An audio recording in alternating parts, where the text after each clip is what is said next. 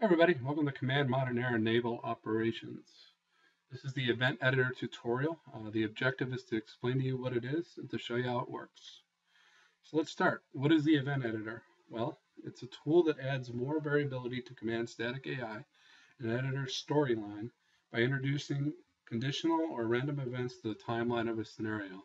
So it basically gives editors the ability to make something happen. In our terms, an event is a trigger that leads to an action. So what you're basically doing in this editor is constructing that logic. So let's go ahead and take a look. If you notice, we just have a small scenario here. It's basically got a U.S. destroyer versus a couple of Libyan vessels. So we just use this as a quick and easy example. And I think probably the most appropriate event to start with, and one you'll probably use most often, is a scoring event. To get into the event editor, just select Editor, and then Event Editor from the drop-down. If you notice there's events, triggers, and actions, you can actually go into each one of these dialogues individually to create these things. I actually go into the events all the time because it does let you create the other two while you're in there. But you're certainly welcome to go into each one individually. It's up to your workflow. So we'll go ahead into events. So as you can see, there's a little dialogue. It's actually a list of events, so you can create a new event. In this case, we'll say, all right, so we'll want to score for, give Blue 4 some points for killing some red vessels. So we'll say Blue 4 scores points for destroying red vessels. Okay, so we'll first need to add the scoring action. Okay, so we'll add actions, and we will create a new action. Okay, so here's our list of possible actions. There's points, which we're going to use. You can actually add or subtract points.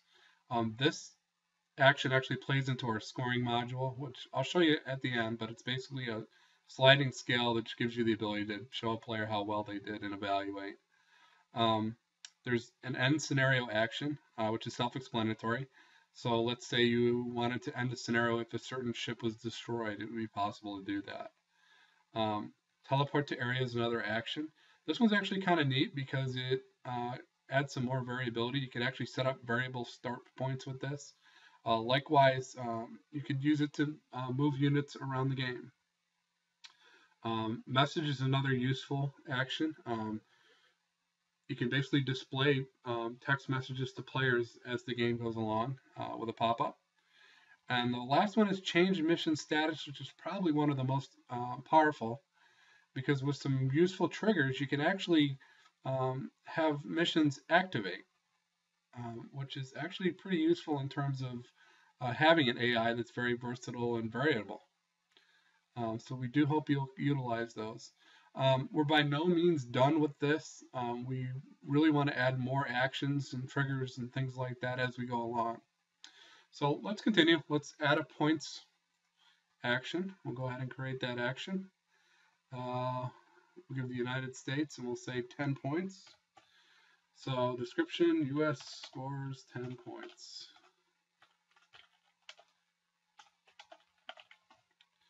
Click OK and close the dialogues. We can now add the action to the event. Now we'll add a trigger. Launch its dialogue. Okay, here's the list of possible triggers. Unit is destroyed, self-explanatory. Unit is damaged.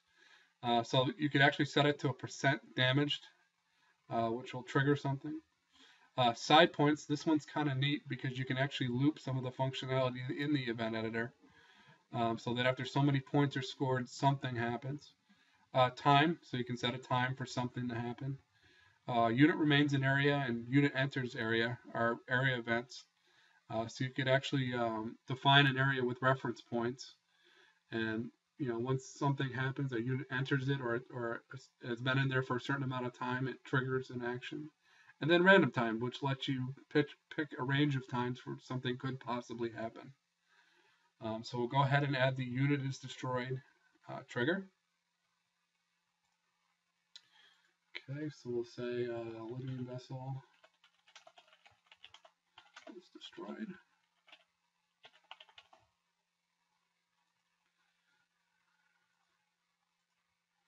All right, so what's kind of neat about this is you can actually drill down to the specific vessel if you wanted to.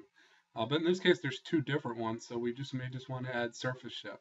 But you could actually specify by type, by class, and by specific unit, which is pretty neat. So in this case, we don't really care. We just want a surface vessel. We'll create that,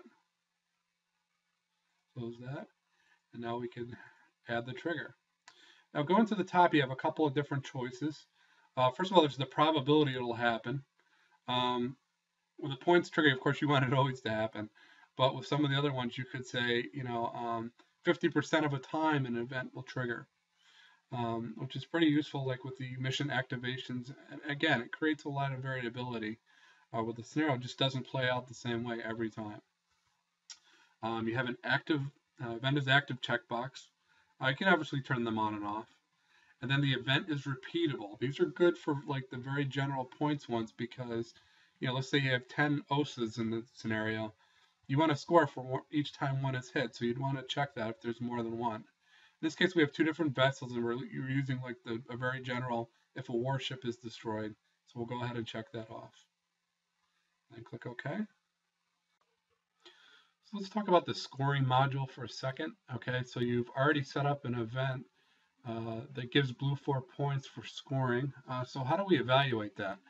Well, we've actually got a little module in the game that does it. It's a simple sliding scale. So in this case, you can find it under Editor and then Edit Scoring. As you can see, there's kind of a high-low value. When you adjust those values, so in this case, we're using relatively low, a low scale. You just adjust the low and the high. And if you notice next to each one, there's kind of a measure. And that's basically how the game will do it. So now that we've kind of said a disaster is -5 and a triumph is 5, when players actually look at their scoring, it'll score them and it'll give them those values based on their score. So just a neat little tool, nothing fancy, but it should work out well. Let's do one more event. In this case, I want to show you the change mission status action. This is, again, one we've talked up, but it's fairly important. So let's go through it. First things first, go into the mission editor. Okay, you can review our other video on the mission editor for all the different functionality. In this case, I'm assuming you know a little bit about it. So on the left, there's a list of possible missions. Okay, and then at the bottom, there's a status, and there's active and inactive. So in this case, we're looking to actually trigger a mission, so we'll set it to inactive to start. When you do that, it's as the text of the title is changed to italic. So we'll go ahead and close this. Okay, then we'll go into the event editor. Okay, we'll go ahead and create a new event. So call it mission activation. Okay, so the action, we'll edit an action. Okay, it'll be a change mission status, create new action. Okay, mission activates. Side, you pick the sides to the missions you'd like to see. Mission, okay, so this gives you a list of all the possible missions. We want Kid Patrol Zone. And new status, active. So what's interesting about this is not only can you activate missions, but you also can deactivate.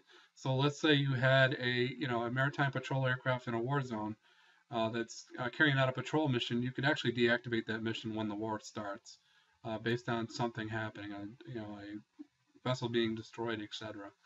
So it's pretty neat, and it adds more variability and smartens the game up a little bit.